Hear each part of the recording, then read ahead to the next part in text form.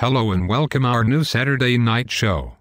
I am Kim, and I will be presenting this show to you. Today, we will start off with an economic topic.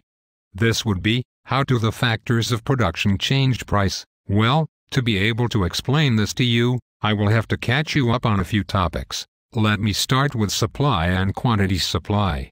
Supply is when a company is providing a product. Quantity supply is when a company is willing and able to provide certain amounts of a product to consumers.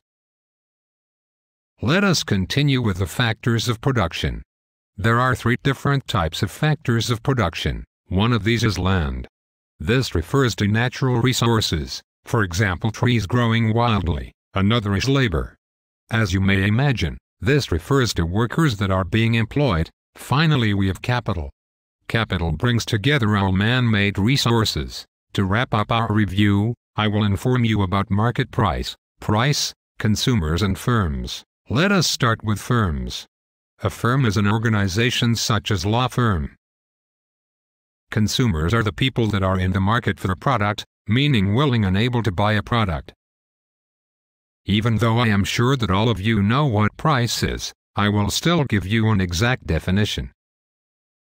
Price is the amount of money or goods asked for in exchange for something else.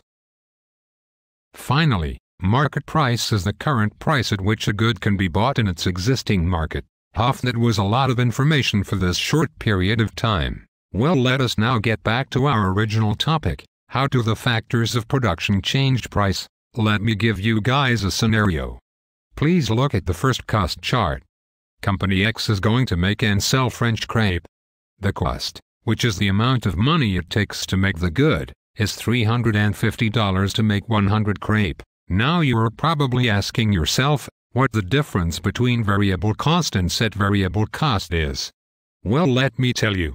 Variable cost varies for each individual product, because the prices of goods needed to make this product might vary. Set variable cost, on the other hand, is a cost that stays the same. For example, electricity paid. The price does not change because the consumer pays his bill at the beginning of the year. Let us look at the second chart. Imagine that the price for milk rises from $50 to $60. This means that the total cost rises by $10. Also, both the cost of production for one crepe and the final price for one crepe rose by 10 cents. This shows us that if the factors of production become more expensive, the price of the good produced will also have to become more expensive. This is because the company providing the good to consumers will still want to make the same amount of profit, and for them to be able to do so, they have to raise the price of a product. All of this can of course also happen in the opposite direction. Imagine the same crepe company decides to buy their milk from a different company. This company sells milk to them for $10 less.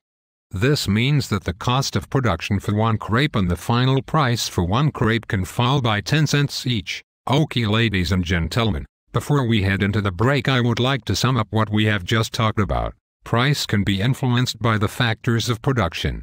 This is because the three different types of factors of production have a cost to themselves. The example I gave before was the cost of milk used to make crepe changes.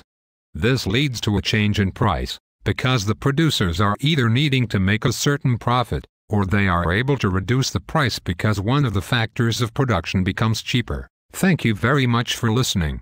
My name is Kim, and we will see each other again after this short break.